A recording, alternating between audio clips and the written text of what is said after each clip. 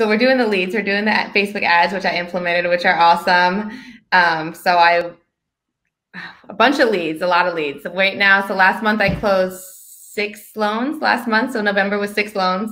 So Nice. 1 to 6, freaking awesome. That's not even counting the pre-approvals I have out shopping right now and all the leads I'm nurturing from the campaigns. So great improvement. And I have another 6 scheduled for December. So I'm working on, and these are all with, for the majority, 90%, 80% are with the partners I booked from the program.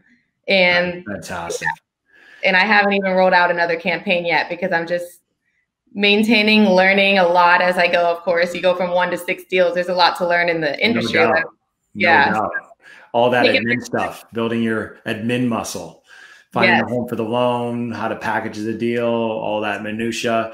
So so what a great way to build that muscle. Instead of just trying to build it in theory, you're building it the only way you can in real life, actually, with real deals.